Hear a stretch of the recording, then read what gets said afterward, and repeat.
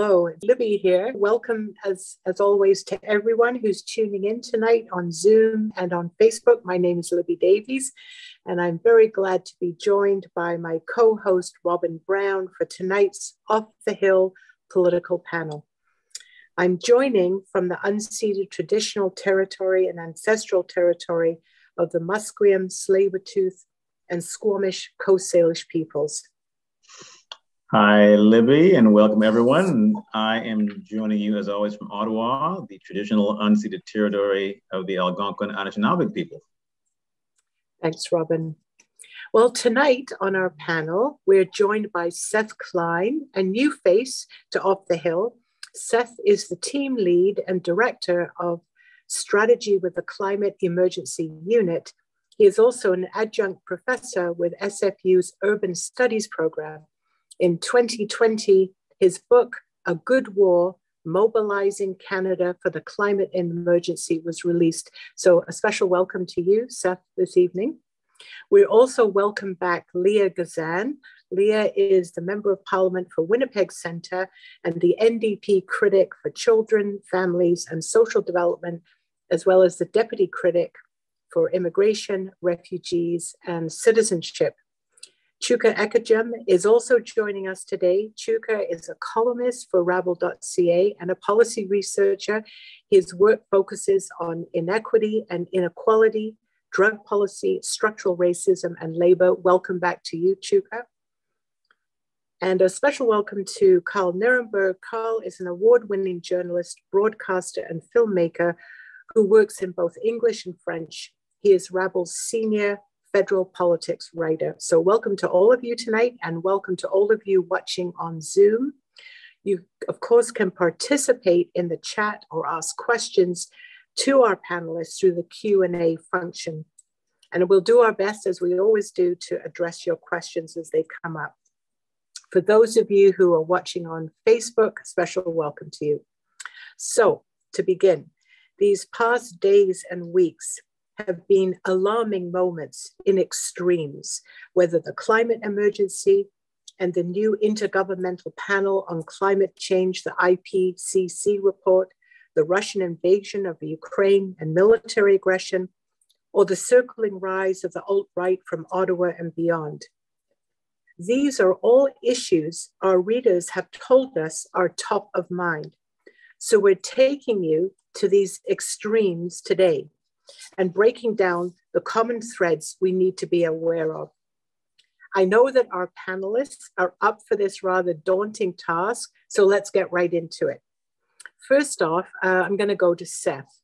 Now, Seth, your book, as mentioned, A Good War, Mobilizing Canada for the Climate Emergency, a great read, by the way. I loved every page of it, clearly lays out the imperatives of how governments can effectively mobilize and act during times of war and emergency. And the book argues the need for similar responses for the climate emergency.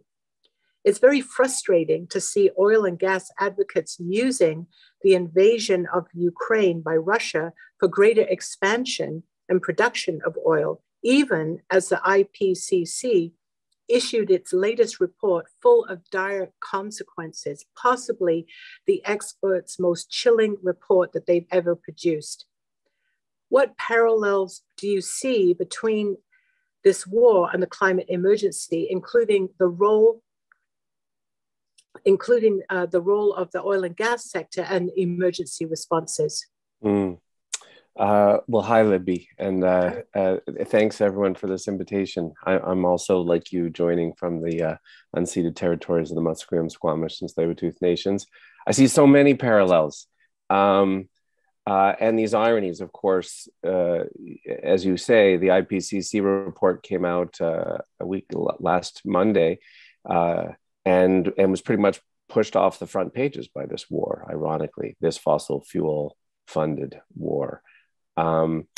And, you know, first of all, to your first reference there about how the oil and gas industry is seizing on this moment in a manner that is both obscene and ridiculous. Obscene to be trying to capitalize on this moment and bring back to life these zombie projects that we've already killed, whether it's Keystone or East Coast LNG projects, in really a very shameless way. And you see CAP, the Canadian Association of Petroleum Producers, doing this, and the Conservatives trying to amplify it. You also see the BC NDP doing a little bit of that when it comes to LNG. I suppose, though, it's worth holding on to the fact that it appears not to be working necessarily. The Biden administration doesn't seem to be biting on that. So far, it seems from the reaction of Stephen Guilbeault and Jonathan Wilkinson that they don't really buy that line. And in particular, the European Union isn't buying that line. We've seen some amazing news from them in the last 2 days that they are drawing the opposite lesson, that the EU is talking about reducing its use of Russian gas by 65% this year, in a single year. And this may, in fact, galvanize a real advancing by many years of their efforts to get off of Russian gas. But the argument that the industry is making is also ridiculous because, of course, it takes years to get these kinds of fossil fuel projects in line. And this is the beauty of renewables, is they lend themselves to speed and scale in a way that fossil fuels don't. And so I think, our task is to seize on this moment with a different narrative, to say, and you see Bill McKibben making this argument in the States, it would take years to get LNG or pipelines to Europe, but we could get millions of electric heat pumps to Europe by next winter. And as soon as they're done equipping Europe, they can keep going and produce millions for us. But the other parallels I see on both sides. On one hand, it's yet another reminder, as if we needed any more, that oil and gas are poison. They're poison not just to our atmosphere and our land and our water. They're poison to our democracy, to politics, to peace. But on the flip side, I can't help also seeing in the reaction of Western governments to the invasion, in a similar way as the pandemic was, this reminder again of what kind of speed and scale is possible when governments see emergencies as emergencies. All of a sudden, the money is coming. We're acting with allies. We're banning imports. We're divesting Russian holdings within days. We're seizing the assets of the oligarchs. All of these things where we wring our hands and say, "Oh, these things aren't possible. They're not practical." It turns out we can do these things incredibly fast. And now we need to bring that kind of orientation to the climate emergency. Thanks. Over to you, Robin. Yes, no, thank you for that, Seth. Well, sticking with the war, Chuka, over to you. Despite the almost non-stop mainstream media coverage of the war in Ukraine, the coverage has presented a largely simplistic version of the story that is in reality far more complex. And we've seen how one-sided media coverage can fuel extremism, right? Fox News, for example. What explains this, and how should progressives respond? Thanks, Robin. And I should say, I too am joining from the unceded territories of the Musqueam, Squamish, and Tsleil-Waututh First Nations. I want to be clear that I'm not a historian, neither a European historian or military historian, and so I can't speak in that capacity, but I believe I can say, as all of us can say, being residents within this democracy, that I think that there's been a significant amount of pretty irresponsible reporting from major media outlets throughout Western countries on what's happening in the Ukraine. As you mentioned, I think it is largely devoid of context. We've seen, it is, absolutely clear, of course, that this was an aggressive invasion on the part of the Russian government, but it strikes me that, and I'll defer to the expertise on the panel. So, and Karl, correct me if I'm wrong, but it strikes me that job one of being a journalist is to not take the government's word for it. And when we see the United States government or the British government or the Canadian government say this is an unprovoked, unjustified invasion, they're not describing reality, they're asserting a reality. They're fashioning a perspective through which they want their citizens to understand, and by extension, the rest of the world to understand history, right? They're setting up a frame by which they want people to understand the events that are occurring. And so for journalists to just report those statements as fact, I think is really detrimental to developing a meaningful understanding among people, among readers who are trying to determine how these horrific explosions of violence keep happening. And for example, I think that we've seen recently CTV News published a story that included photos of women soldiers wearing body armor that depicted the Black Sun, the Nazi Black Sun. That particular Nazi insignia has been showing up all over the place, across media, in media across the Western countries, and seemingly there's a lack of familiarity with that symbol, which has no historical context other than its usage by the Nazis. It was literally invented for that purpose. And so I think the fact that there isn't a recognition of that history is alarming, but then also the fact that whenever there is public criticism of these stories or these depictions, the corrections that we see aren't meaningful corrections. They don't offer context. They don't identify what happened or why a particular image was removed, what a particular symbol is and why it's offensive. They just will say, oh, there was an offensive image and it's been removed now. And again, I think that that's incredibly irresponsible, in the same way that talking about what's happening in Ukraine right now as if there isn't this century of conflict, or this near century of jockeying for power between Washington, D.C. and Moscow, is similarly lacking context and lacking, I think, the necessary information that will allow people to engage with this beyond merely the states of the government, which of course are going to reflect the government's interests. And I think a couple, a few more points that I think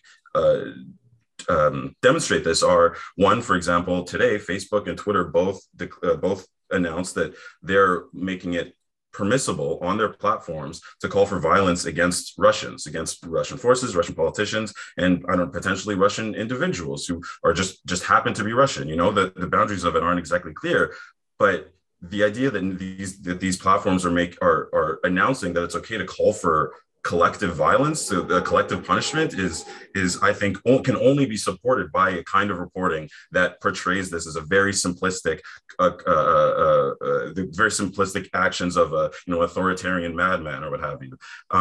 The encouragement that we've seen from governments to governments encouraging people, governments and political figures and media figures encouraging people to go to the Ukraine and fight, just incredibly reckless. The kinds of people who there are people who are looking all over the world for military conflicts to go and learn from, and the idea that governments are announcing this is just it boggles the mind. And very quickly, the last point is the speed at which white majority countries, Western countries, have effectively declared open borders for Ukrainians. The Canadian government declared a willingness to accept an unlimited number of Ukrainians. It isn't just concerning given the sort of inherent racism that we can see in the response of Western countries and governments to this crisis versus others, but also in light of the IPCC report, knowing that the climate crisis is disproportionately suffered by the global South and disproportionately driven by the global North, there is an obligation to contend with the potentially tens or hundreds of millions of climate refugees. And that conversation is completely absent from what we're seeing in media today. Sorry for going on that long. No, man. No, thank you. That's a great answer.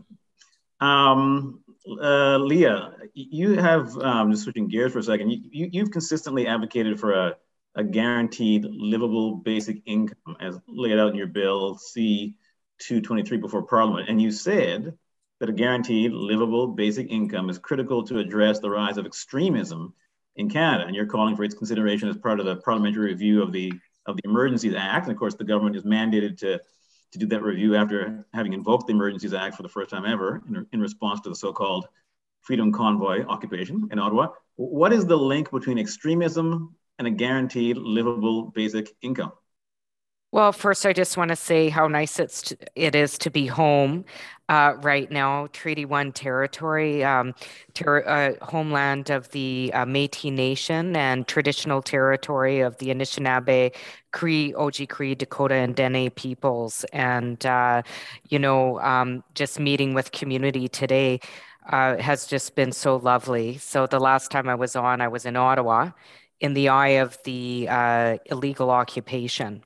And, I've always said, even with my bill, is very clear. I don't think a guaranteed income, guaranteed livable basic income is a silver bullet. I've been very clear that it needs to be in addition to current and future government programs and support. But we know through the pandemic, certainly that, people are beginning to feel very deep despair. I think it's really real. I don't think we should underestimate it. I think mental health is at an all-time low. We've gone from a pandemic to now an illegal occupation to now the newest war in the Ukraine, and spirits are low. And we know at times of despair, as we saw in times like, for example, the Second World War, people feed off that despair. They feed off that despair. And they feed off the vulnerabilities of others. So I'm not saying a guaranteed income is the silver bullet, but I do think it is one way to protect people from being vulnerable to participate in undemocratic and extremist movements. A lot of people, if you noticed at the convoy, I know led certainly, as we know, by known hate leaders, but there were also a lot of people at the convoy saying, hey, I owned a business. I no longer have a business. I had a home. I've lost my home. And what happened in Ottawa, I've been really clear. It was an illegal occupation with a federal government that turned its blind eye, led by hate leaders from across the country, fueled and funded by the ultra wealthy in the States. And they wrapped it in bouncy castles and hot tubs and the Canadian flag, and made it a place of joy, a place of belonging, and a place of community.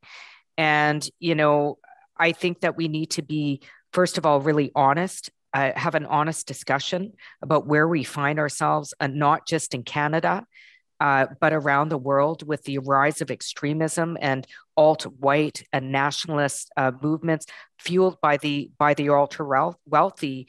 And as I said in a speech in the House of Commons, I don't think this convoy was in fact about those who are pro-mandates and those who are anti-mandates. I think it's about the ultra-rich and the extremely wealthy and everyone else, including what Seth spoke about, in terms of, climate justice. I mean, who are we protecting here? Like big oil companies, owners, what's going on in the Ukraine?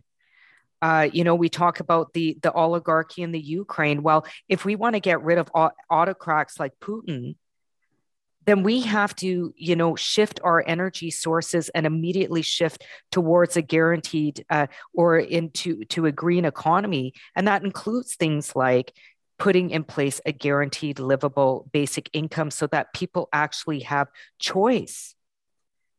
So I really do believe, I don't think that the pandemic or the illegal occupation was about that. I don't think it was about people figuring out where they wanted to stand on how we're going to move forward on the pandemic. I think we need to go after the ultra wealthy. I think we have to name it. I think we have to go after fossil fuel companies that have set up systems that serve very few and exploit everything else, including Mother Earth.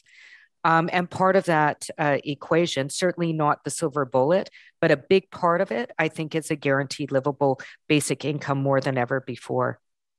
Yeah, thanks, Lee. You guys are all doing a great job of connecting these issues. Thank you for doing that. And now I'm going to bring Karl into the conversation and to I guess bring us back to the Ottawa scene. as these issues relate to what's unfolding in the political scene in Ottawa.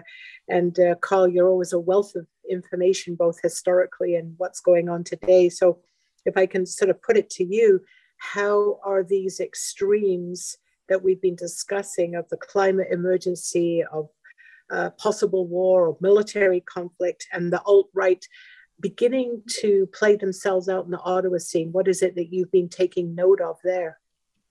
Well, for one thing, just to start with the Conservative Party, they have a leadership race, and you can see that you could get a kind of partnership between a certain kind of extremist who plays the electoral politics game and another kind of extremist who takes his or her or their battle to the streets. And we saw that during the occupation of Ottawa, when especially Pierre Poilievre, one of the now leading candidate for leadership of the Conservative Party, went and allied himself with the occupation. And you've seen that going way back in history. Some people mocked me when I wrote about that.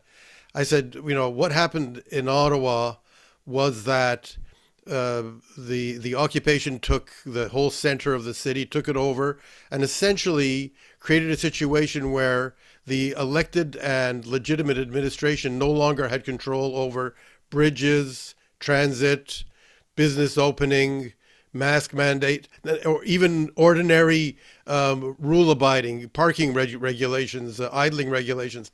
None of it. They had to cede sovereignty over part of the city and part of the city life to this group of people who had come and occupied, and you had legitimate political people lending them support. Well, we saw that. We did see that in Europe. We did see that at other times in Latin America when the government of Salvador Allende was overthrown in 1973 in Chile. That's what happened. The CIA funded truckers and cab drivers and other groups to protest and tie up life in the city and make things impossible. And then the parliament said, well, I mean, Allende didn't want to try to use police and military because he didn't think they were loyal to him. And then the parliament says, well, the parliament who sympathized with these people and wanted to get rid of Allende says, well, he can't keep law and order, as they were playing a double-bind game, as they were encouraging the very people who were destroying law and order. And we can see that happening in Parliament. That's one aspect. And the other thing is that with Ukraine, I mean, one thing I have to say about Ukraine is that it has really created big divisions in all parts of the political spectrum, including people who consider themselves to be on the left. And I'm sure I and Chuka probably don't agree quite about Ukraine. I consider this to be a very dangerous, illegal, unwarranted waging of war. And I think that before you wage war, you have to have a goddamn good reason. And I don't think Vladimir Putin has a good reason, whatever his grievances, real and imagined. But it is creating these divisions as well. There are many people who took part in the convoy who are now trucking around with all kinds of, I use the word trucking advisedly, going on social media with all kinds of conspiracy theories, pro-Russian conspiracy theories about the fact that the Ukrainian government is developing biological weapons or something. The nature of them, I'm not sure, but they're far-fetched, wild conspiracy theories or with some tiny little grain of truth. So you're finding an odd, weird coincidence of events here. Look, I'll just go make one last comment. In the States, we talked about Fox News and things like that. In the States, you're seeing whiplash on the part of the right. You had in 2 or 3 days, you had Donald Trump saying about Putin as he was flexing his muscles, he's a genius. And then you had Tucker Carlson, who's the leading broadcaster, the most popular news broadcaster, opinion broadcaster on Fox News and in the United States, supporting the Russian invasion in the first days. Suddenly, they turned around completely. Now they're running around and saying, oh, the reason the Russians invaded, even though we were cheerleading them, the reason they invaded is they realized that Biden is weak and they could get away with it. If Trump were around, he wouldn't dare invade. Trump was the very guy who was cheerleading him. So we're into very uncharted and scary territory. But I mean, my main fear here, and I think people really should think about this, is we're talking about people all over the place openly openly speculating about and openly contemplating and openly talking about and proposing nuclear war. Putin is the first one, but I just wrote an article about the former leader of the Liberal Party, who amazingly and irresponsibly went on the pages of the Globe and Mail and said, well, if things get too bad, things get too rough, if Putin pushes too far, we should use nuclear weapons against him. What does he think? He hasn't got his own nuclear weapons? How are we going to get away with that? I mean, I'm very, very, very old, and I, took part in ban the bomb demonstrations in 1960 before anybody else on this group was born. And I can tell you, this scares me. Enough from me. Yep. Thanks, Karl. Thank you, Karl. Yeah. Sorry, may I just quickly respond to the one comment that he made? Yep. Yeah. So, Karl, I'm not sure what it is that you think that we disagree on, because I don't support an offensive military action and aggressive invasion. Under no circumstances would I support that by anybody. But all I'm saying is that it's not credible for Western governments to claim that they are more interested in peace and liberty and justice for all than their own position in the global balance of power. And I think that it's incumbent upon reporters who are covering this to be honest about that. I mean, it's not, if the United States passed a law, to the degree that this law would be upheld, who knows? But the United States literally passed a law that compels the president to invade The Hague if any U.S. service members or politicians are held there for trial. So, how can we cite the International Criminal Court as a legitimate institution if it's one that our closest ally has passed legislation stating it will never respect? That's my point. Not that anything justifies an aggressive invasion, not that there should be any lack or dearth of compassion for people in Ukraine who are fleeing war, or for anyone who's affected by this crisis. That's not my position at all. But for example, you're talking about nuclear weapons. I mean, there are more countries on sort of this side of the geopolitical balance of power in that regard. There are more countries on this side of that balance that have nuclear weapons than there are on that side. And so, it's these things are inherently contradictory. If we're saying how can we decry war and then have a domestic for-profit arms manufacturing industry? That's all I'm saying, is that if our interest is in peace, it has to be unconditional. It can't be peace so long as we win. Yep. I hear that. Yep. Hey, thanks, folks. This last question before we get to audience questions is for all panelists, and we'll start with Seth in terms of the answering. We'll go back, but as progressives, as activists, local and national, on and off the Hill, where should people focus their energy to carve a way forward for real security based on peace, climate, and economic justice? Let's start with Seth. It's an impossible question. There's so much going on, and a lot of good points that have been made. First of all, there's so many things happening that we can pick up that we need to seize and try to redirect. Chuka was rightly pointing out this wild double standard in the response to refugees. And yet I would also say that at the root of a lot of the response, notwithstanding the double standard, is this human instinct people have for compassion and solidarity. And now we have to redirect it. We have to kind of recognize it and say, as Chuka was saying, it's going to get worse, folks. In a climate changing world like we're heading into, the global movement of people is going to be one of the defining issues of the next 50 years. And are we now ready to respond to that crisis with a similar level of compassion and understanding? To segue from that and try to more directly answer your question, I think what the IPCC report clearly showed is that the climate crisis is the preeminent civilizational threat of our time. Although if nuclear weapons come up in this war, that's a pretty close second. But what the IPCC report said is that in excess of 3.3 billion people are at high risk and vulnerable to climate impacts. Already, climate change that's a sizable share of humanity, primarily in the global South, but we are not exempt from it either, as those of us in British Columbia know from last year. You know, we lost 600 people in a week last June in British Columbia, mostly lower income seniors in the heat dome. We know that already with climate change, it is displacing in the order of 20 million people a year, mainly internally displacing them, and where the poorest countries carry the greatest burden of handling that displacement. So this is the real security threat. And what both the war and the IPCC report are telling us is that we have to hasten the day when we are done with these toxic products, these fossil fuel products, and we need to quickly pivot and act with urgency on that threat. It's also the case, and this speaks to Leah's point, both the pandemic and now this war are producing record profits.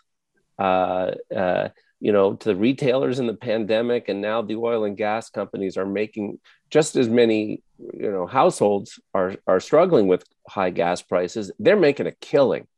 And we need to tax that and put it to work in expediting the just transition before us. And you know, what I take primarily from Leah's point, whatever the policy form is, whether it's guaranteed income or guaranteed jobs, the point is the inequality that we experience and that was heightened in this pandemic is toxic to the social solidarity that's needed when you're asking people to undertake in a society-wide mobilization like we now have to do. And so we have to tackle these things together. Yeah, well, thank you, Seth. Leah, just repeat it just so folks remember we're asking, where should people focus their energy to carve a way forward for real security based on peace, climate, and economic justice? Well, similar to what Seth mentioned, like, I don't think there's one focus. I think there's multiple things to focus on right now. And I think there are certain common threads. Certainly growing inequality. When I was running for the nomination and then eventually the representative for Winnipeg Centre, I spoke about a growing corporate dictatorship. And I wasn't sugarcoating it. And some people said, "Oh, Leah, do you think that's harsh? Like, should you use terms like corporate dictatorship?" And here we see in the Ukraine the threat, just terrible destruction, but also the threat of a nuclear war.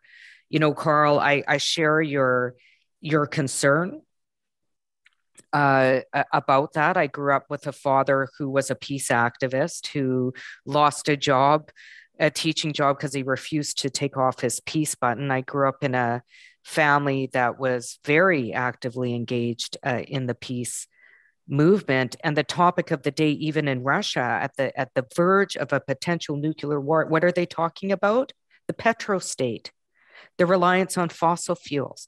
And in the midst of all of it, we see growing inequality. And so how do you address that? I think you address it boots on the ground.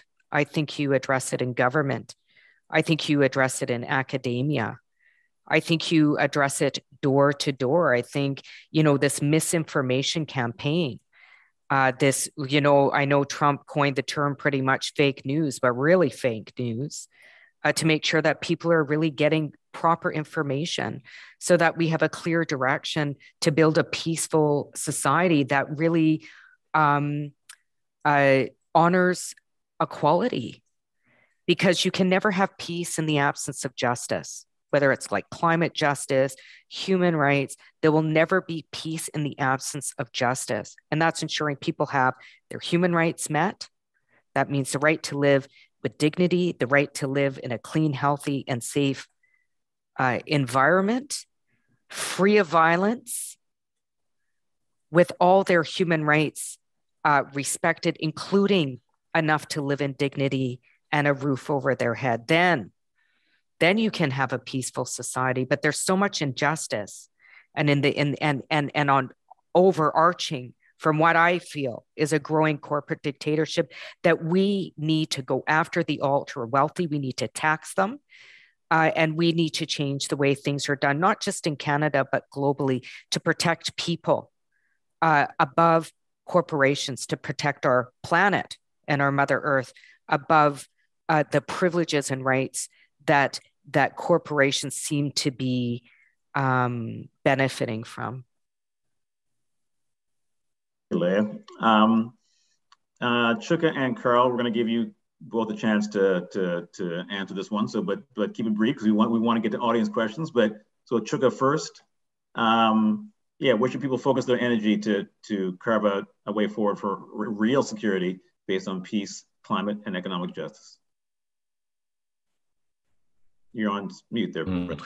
So yeah, I mean, I similarly, I don't know that I can suggest what people should focus their intention on. But I think the thing that is sort of continually circling in my mind is that the only thing that matters is protecting and providing for everybody. Everything else is window dressing. And I mean, this is Karl, this is part of why I especially appreciated your intervention on discussion of nuclear war, because it seems that there isn't a recognition that that's just simply cannot be allowed. You know, the idea that it would be discussed at all is simply demonstrates sort of how far we've gone past any point of reasonable existence, I guess, coexistence. And so lastly, I'll say that I think, Leah, your description of the present events as a corporate dictatorship is perfectly accurate, exact. It's if you take food from a supermarket without paying, you're breaking the law. If a supermarket throws away unsold food while people go hungry, it isn't breaking the law. The law clearly does not serve people. Thank you, Chuka. Karl, over to you. So I'm going to come down and say that my concern with the environmental movement, and it was a similar concern way back many decades ago with the peace movement, is that too many working class people and poor people see it as a middle class, privileged, entitled. They see it as, people who can eat their more expensive organic stuff, and who can afford to recycle, and who can afford the electric car or whatever. And unless we're not going to, in the case, we had a similar problem in the pandemic. Sorry to switch here, but where the war against the virus was fought mostly on the backs of the least privileged and the poorer people, it was a failure, and it created part of the backlash that we experienced in the occupation of Ottawa. And my fear is that we have to find a way, much more than I think we entirely have to this date, to really, in a way, I think we have to put social justice and creating a far more equal society first, in order to make the war that we have to wage, the peaceful war that we have to wage against climate change, possible. If we don't, I don't think it's possible. I don't think you can have, I think it'll just result in all kinds of dangerous backlash, which is then picked up by the populist right, which then becomes fuel and fodder for the populist right. And by the way, we didn't even talk about the fact that the war in Ukraine is now putting enormous pressure on Canada to vastly increase its military spending, which is, like, normally speaking, it's the most wasteful kind of spending from an economic point of view. I'm leaving it hanging in midair there because there's too many subjects, too many strands. Thank you all. I just Robin, before we go to the audience questions, I'm just wondering if Seth, I saw you kind of like leaning in and as though you wanted to respond to what Karl was saying about, what comes first, what comes second. Yeah, any quick response to that? I guess I balked at the first part. I think the argument I've been trying to make is you marry the two, we've got to do them together. And that's when the magic happens. I mean, when you look at something like and I share the same critique as you, Karl, of those those climate activists who say, oh, don't link this to tackling social injustice and inequality, don't weigh it down, make it more complicated. I think they're wrong. We have to link these, but when you do, it's incredibly popular. I mean, when you see this in the polling in reply to something like the Green New Deal, when you present a definition of the Green New Deal and you link bold action tackling the climate crisis with bold action tackling inequality and offering a genuine and hopeful jobs plan, the combined attractiveness of the two sends the popularity through the roof. And that's what's been missing, right? I mean, the federal climate plans to date, they've offered nothing on just transition yet and the connection with inequality. Thank you. So now we'll take some audience questions. One's come in that basically says that they're loving everything you guys are saying and saying, why are our federal leaders not reflecting this? Or they don't see them reflecting this. What can we do to change that?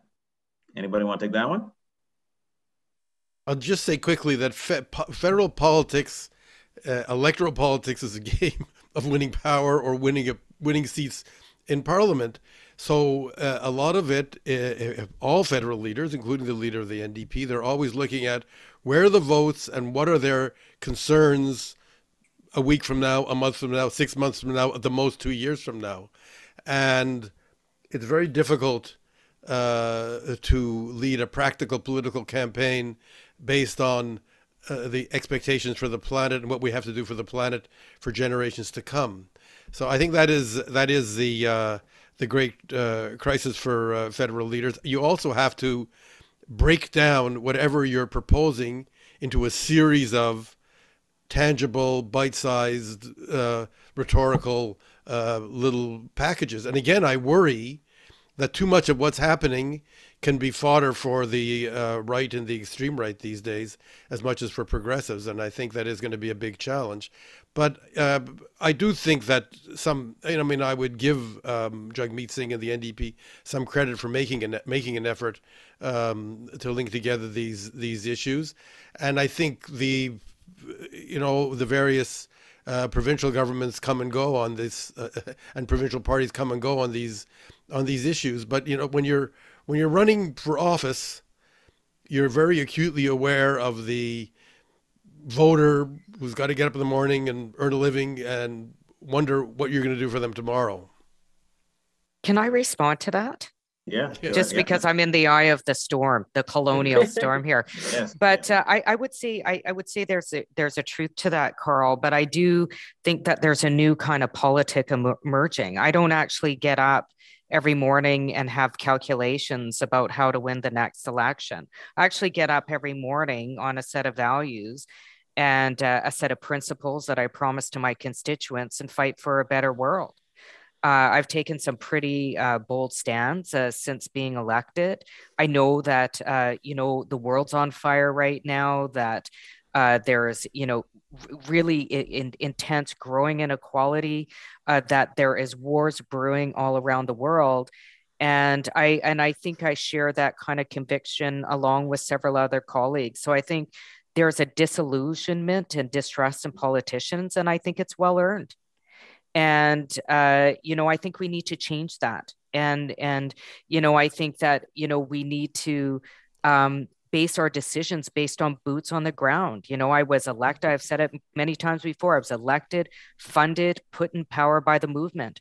And I don't think people should forget who keeps us in and who doesn't keep us in, and that's the movement. And so I call out to the movement to keep our feet to the fire and make sure we're doing the right things. I know that guides my decisions. Can I just point out too, while it's true that there are lots of politicians out there who default to a very cautionary place, it is notable that those politicians, like Leah, like Libby when she was in the game, who do speak boldly, keep getting rewarded with some of the largest political margins in the country. Yes, indeed. I was going to say, I don't have the deep political experience of the rest of you, but I do think that one thing that that sort of reinforces what you were talking about, Karl, is, and again, you know, I'm interested in your perspective on this, but it seems that one thing that reinforces it is the political reporting that largely occurs. You know, what questions do reporters ask, and to whom do they ask them? If somebody proposes a universal basic income, if somebody asserts that like no one will go hungry, they'll get asked by reporters, well, how are you going to pay for that?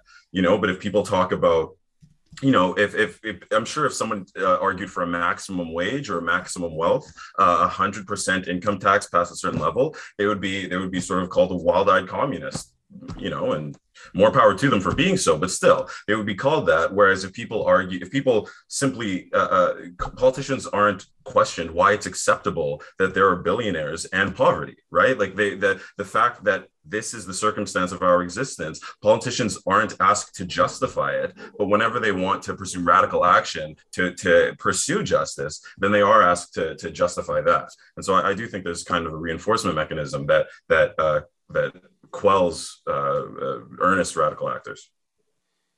Well, we don't want to put you in the eye of the storm as the reporter, but any thoughts that you want to add to that? Well, you know, I just wrote a note. I said, you know, I've always found that political reporting, as has been done forever, is too much like sports reporting. It's appropriate to treat hockey as a game. It is a game. It's also a business, but it is a game. In the final analysis, whoever you root for, your life won't change if your team loses. You know, my team, the Montreal Canadiens, have never done worse. Life will, you know, it's a momentary disappointment, but it doesn't matter. I mean, I wish I could tell my colleagues in the political reporting game, the people, and the politicians often too, the participants in politics aren't merely the politicians, they're all of us. We're all participants. And the issues and the policies are as important as the ups and downs and personalities and who's going to win and who's ahead in the polls and what's going to happen. You listen to so much commentary, and honestly, you could substitute a few words and you'd think they were talking about a hockey game and not about an election or about politics. It's so similar, and there's a lot of the people involved in professional political reporting are big sports fans, by the way. There's a big overlap. Some of them should have gone into sports reporting, I suppose, and really like that better. But you know, treating it like a game and treating it like who's up, who's down, and when we get reporting, we always turn it into this. We rarely hear somebody report on a leader making a speech or proposing a policy, and then discussing that in terms of its value or its impact or its worth. Is always, well, what impact will that have on this person's popularity? Will they win more seats that way? What do polls tell us? How are they likely to make that work in the political game? It is a frightening the degree, and it's often so wrong-headed because you have people sort of blathering about it, don't really know what they're talking about.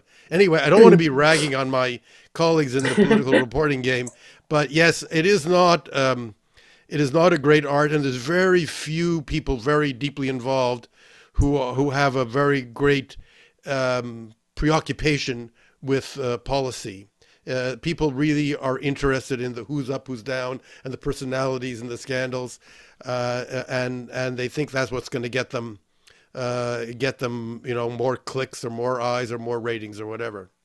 Well, that's why we're glad that you're here, Karl, because you do ask tough questions, and your columns reflect that too. I'm just going to switch back to Leah, because we did get a question, Leah, asking about the guaranteed livable basic income in your bill 223, and basically saying, are there members of the bloc? First of all, the NDP and the Greens have been very supportive of your bill, I believe, but are there members from other parties, particularly the Bloc and the Liberals, who are allies on some of these measures for a more equitable distribution of wealth? Absolutely. There are members, certainly, of the Liberal Party that have been very supportive. Certainly, former Conservative Senator Hugh Segal has been a long-time advocate of guaranteed livable basic income. And Senator Kim Pate, of course, has put forward the same bill on the Senate side, exactly the same wording, same bill, Bill S 233, and I think for different reasons. You know, for me, one of the reasons I've been pushing for a guaranteed livable basic income is because I think poverty is a vile and violent human rights violation. It's one of the most violent. The fact that I represent the third poorest riding in the country, the fact that every single year, including this year, people die literally frozen, freezing to death outside. We lost 2 people, in fact, this past little while from the cold. That's violence. That's violence because we watch that. We watch people freezing to death. I think that's violent. For other people, they support it because we know every dollar you provide is a dollar you put back in the economy. So, people support it for different reasons, certainly. But I do think it's gaining in popularity. Certainly in Alberta, 60% of even Albertans, a very conservative party, support a guaranteed livable basic income. And that's actually true throughout the country. And I think as people find themselves feeling less secure, certainly in places like Alberta that hasn't really done a good job diversifying their economy, there's more sort of support for things like a guaranteed livable basic income. In addition to current and future government programs and support, I want to be very clear. This is not a UBI. We have guaranteed incomes in the programs. GIS is a guaranteed income program, not livable. EI or social assistance, guaranteed income, not livable. This is actually, I'm not offering something new. This is not something that we don't already do in Canada. What I'm saying is that we need to make guaranteed incomes livable, and we need to expand them out for those that are falling through the cracks. Arguments about, we need to fight for a living wage. Absolutely. But there's all sorts of people that fall outside of neoliberal systems of work and understanding of what is classified as work and not work, unpaid care work, artists. And so, there's support across party lines, but we need to be careful about when we talk about income guarantees, what they're actually supporting. I'm supporting a guaranteed livable basic income that is very specific, inclusive, and builds on our social safety net, does not replace it. Thanks, Leah. We're getting near the end, but we've got one more. I think we can get in one more audience question, although not everybody will be able to answer it. But this goes to Leah just mentioned, and it's come up obviously that with things like the guaranteed income, people ask, hey, how are you going to pay for that? How are you going to pay for that? So we got a question from the audience saying, some people are talking about a windfall tax, especially with regards to oil and gas and the Ukrainian war. Can anyone speak to that? Seth? I'll take that one. It's right. One of my favorite topics. So as people may know, my book is all structured around lessons from the Second World War, and often with questions, I've become like people's weird uncle and talk about back in the war or whatever. Well, let me tell you what we had in the war. Back in the First World War, in fact, rampant profiteering, really grotesque profiteering, had undermined morale and recruitment efforts. The Mackenzie-King government was acutely aware of this as World War II began. And that's why we saw the introduction of unemployment insurance and family allowance came in the war. But on the flip side, they capped profits with the excess profits tax. And the way they went about doing that is they went for every sector and industry, they went to the 4 years before the war, still depression years, 1936 to 39. They averaged it out.